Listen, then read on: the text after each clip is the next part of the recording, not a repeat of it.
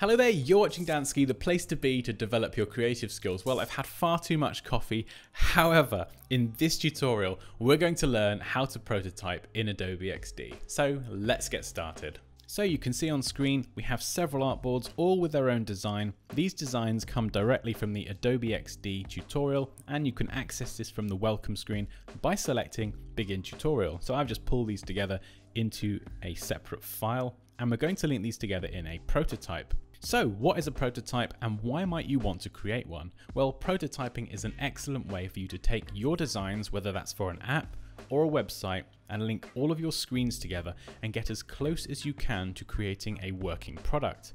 And this prototype is something that you can then put into the hands of your clients, your user testers, even yourself, and you can get invaluable feedback that is going to help you make your product better and better before you commit the time and the cost involved to having the actual product developed. So essentially a great way to get feedback earlier in the process, make the product better before you commit that time and cost to actually building the thing. So at the moment we're on design view, and we can switch over to prototype view at the top, and you'll see it removes some of the design tools on the left and right. Essentially the more creative part of the process is over, and now we're going to link these screens together into a working prototype. So first thing, we need to pick a home screen. Now by default, Adobe XD will take your first artboard and label that as your home screen with the blue home tag here. You can of course select a different artboard and set your home screen. However, I think it makes sense that we leave the screen labeled home as the home screen. That just makes sense to me. Maybe it's just me. And what we're going to do is just zoom in a bit. And you can click on the individual objects on your artboard, and you'll see this little blue tag with an arrow appear next to it. And we can left click this, drag this out, and let go, and it will link to that artboard. So when a user clicks on this circle here, it will link them to this artboard. And you can see the target is set as blog, so that's the link we created. We can select another one.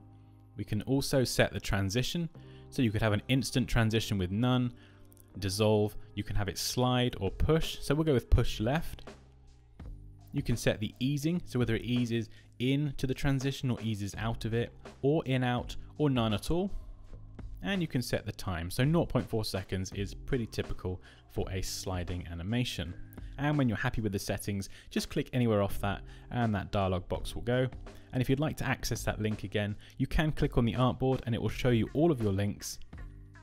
And you can also just click on this end point here and it will bring up the settings for that specific transition. And if you'd like to remove it, you want to get rid of this altogether, just click and drag into this empty grey space around your artboards, let go, and it will remove that transition altogether. So we have our home screen here, and we have a blog screen. Well, we're going to link this button here. Now, of course, we don't want to just link the blog text. If we click on that, we have a blue tag with an arrow there, and we also have one for the rectangle. So the first thing to do is left click on the rectangle, hold shift, and left click on the Our Blog text. These are now both selected, and we can go up to Object and Group.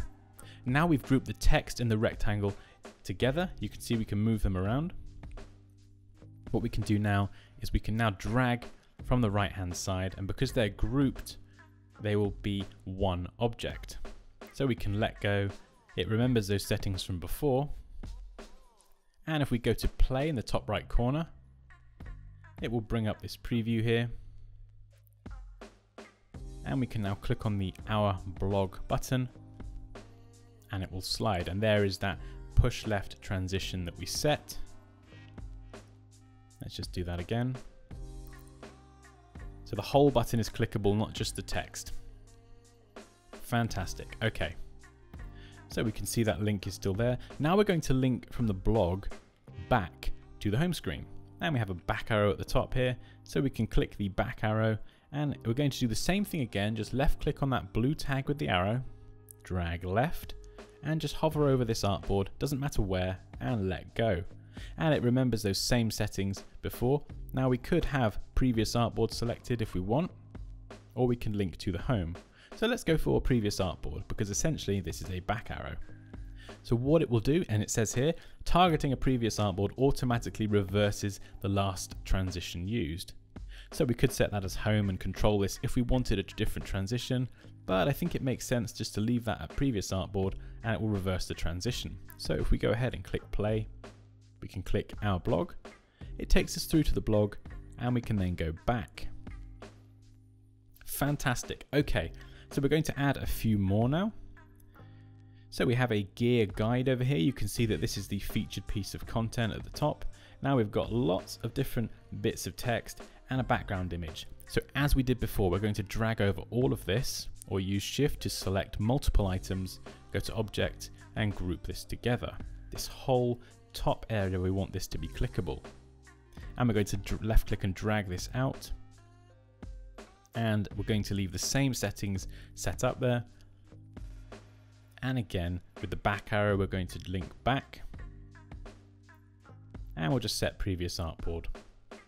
So we're using very similar transitions as we go from one screen to the next. And we've got our last screen here. So what have we got now? We've got the adventure, so finding beauty in the Badlands. So this is a content post here. So we're not going to be linking from this screen. And this is already grouped together. So that's fantastic. So we can click on this article here and left click and drag. And we're going to skip this artboard and go all the way over to this one at the end and let go. Now we've got push left again. And again, we can set that back arrow to link back to this artboard. Or we could just go and set previous artboard. And we'll do the same again here. Just have those all set up. So those back arrows all function in the same way. So we can click play from the top right corner and we can test our prototype. If you'd like to record your prototype session of you clicking around, you can select record up here and it will record everything you do within this small screen. And it will then ask you to save that as a video file so you can actually demonstrate to someone you using the prototype. So we'll go our blog. We can then go to the gear guide at the top. We can go back from the gear guide. We can then go into the latest adventure post here. It takes us to that. We can go back. And we can then go back again. So it takes us back to the home screen.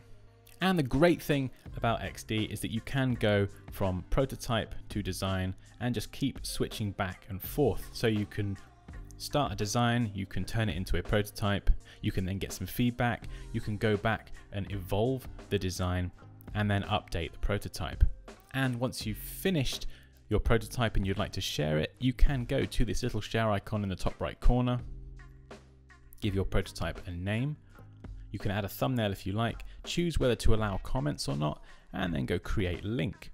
And Adobe XD will generate a share link that you can then give to someone and they can then go and view your prototype, and that link is here. And you can then select copy link and send that out to someone. They can then view your prototype and comment on it if you've allowed comments. If you go back and make changes to your design, update your prototype, and you'd like to update this link, all you do is go share again and just select update link. So they can keep viewing that same link and you can just update the link and they can see the latest version of your prototype. And there we go. That's how to prototype in Adobe XD. As always guys, please feel free to leave any questions or comments down below. Like this video if you enjoyed it, take care, and I'll see you next time.